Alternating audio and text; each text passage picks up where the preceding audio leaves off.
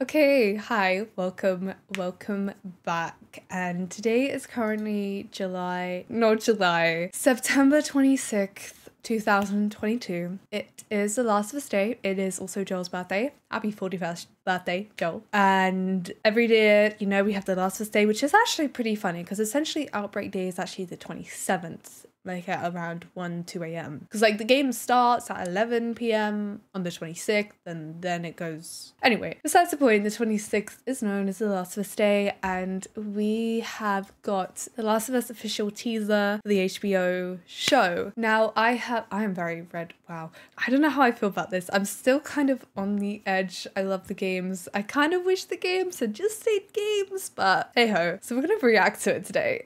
We're going to see how it is. I'm excited to see how it is. Let's give it a watch. Yeah, there we go. The roses have faded, there's frost at my door. The birds in the morning don't sing anymore. The grass in the valley is starting to die, and out in the darkness the whippoorwills cry. The darkness is falling, the sky has turned gray. A hound in the distance is starting to fade.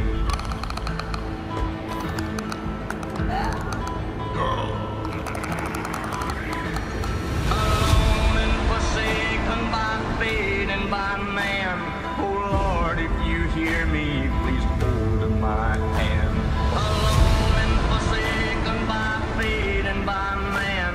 Oh Lord, this is your chance. hear me, please hold my hand. Our best shot. Hold my hand. We keep her alive. Hold my hand. Please hold my hand. And you said everything right.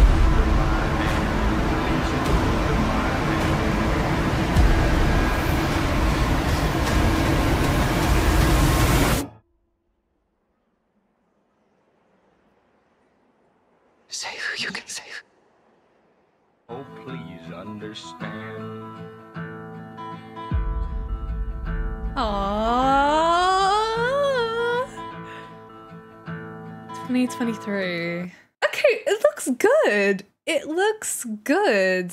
Obviously playing the games, there were certain scenes to me. This, for some reason, looks really fake. I think having played the games and seeing this, I'm like, that's clearly a set. This obviously isn't real life, which, I mean, obviously it isn't, but I don't know what it is. I think it's the helmet. I think it's the helmet being too big. I don't know what it is. That kind of just looked fake to me. This looks amazing. This is obviously CGI. This isn't real, but there they are down there. It's probably green screen CGI. Not too sure about this.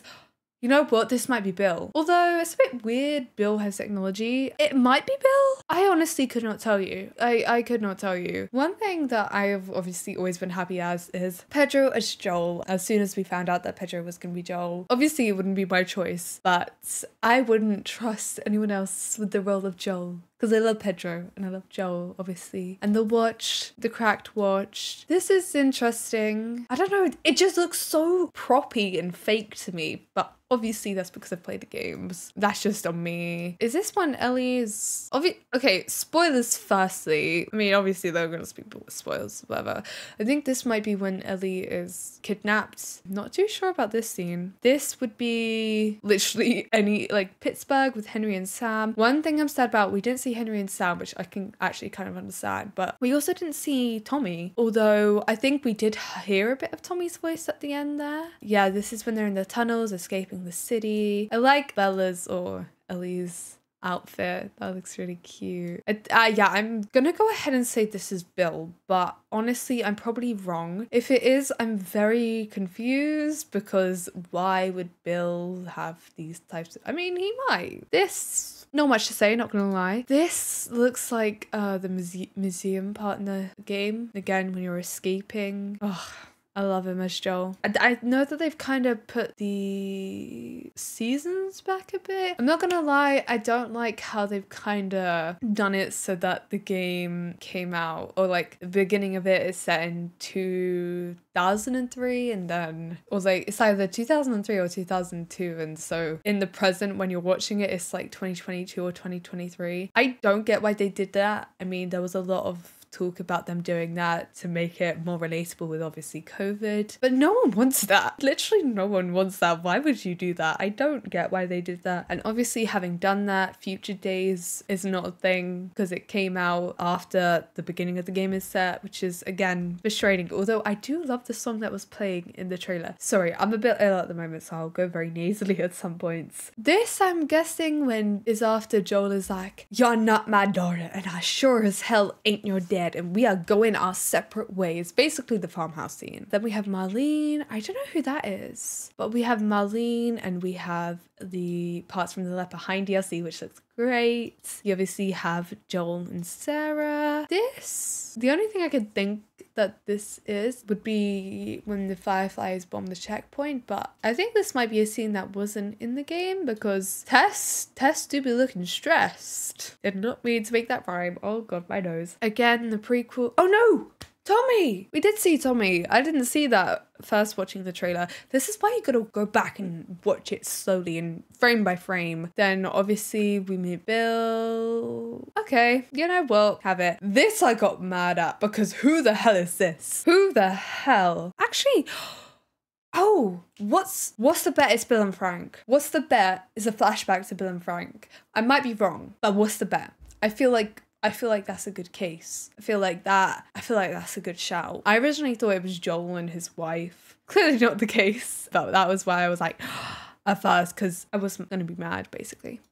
We have Joel fighting infected Bella. Can't really see where that scene's from. I think these are probably hunters. Then we obviously have the prologue of the game. And then we have like the winter parts. I think the seasons are kind of out of timing though with the game. I'm not sure when this would be. I don't know if we saw that in the game. I did just finish part 1 and Left Behind, the remakes obviously, so I do have pretty recent knowledge of playing the game. I don't know what's going on here. That might be, no, it's not the car crash. I don't know what that is. This is obviously at the hall where Tess dies, the Capitol building, the car crash that they get into. I think this would probably be after Ellie got kidnapped, and then we obviously have the clicker. And then this, I'm guessing, is meant to be a mirror image to either the beginning of the game where they enter the museum and Joel's like, "Is that everything you hoped for?" That, or it's at the end of the game before they get to the hospital, St. Mary's Hospital, with just after the giraffe scene. I'm not too sure though, but it does look really good. It does look really good. I guess I'm excited for it. I think a lot of it was just me kind of wanting to be not wanting to be gatekeepery, but I never felt like it needed a show, especially since I feel like you would get more out of watching the cutscenes than you would the show. I don't know. I guess it'll be fun. More people can get into it. I guess I'm more excited for it than I was originally. I will be watching it, but I mean, let's face it, it's never gonna compete with the games. It's never gonna even touch the games because the games are superior. I think that's like it with any piece of media though. If whatever comes first will be superior. That's just how I view it anyway. I don't know. I get obviously people wanting to, I mean, at the end of the day, it's just money. The only reason why games become shows is for money. It's not needed. It's genuinely not needed. It's nice including other people, yeah, but it's not needed.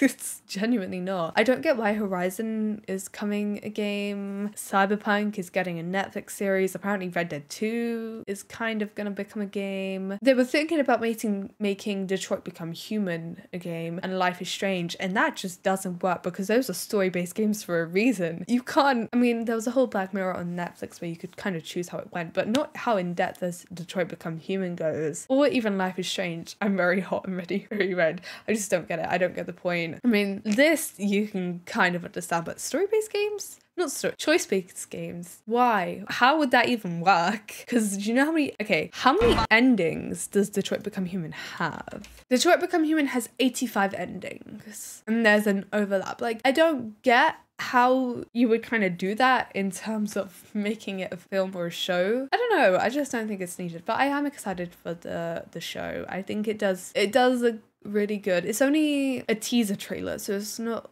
an actual like official trailer, but obviously if you've played the games, you know, you can pretty much tell scene by scene what happens. I mean, you know what happens, but I'm excited for it. It's interesting. It looks better than I thought it would be. I'm gonna leave that there for today though. Thank you guys so much for watching. I hope you enjoyed, and hopefully I will see you in another video.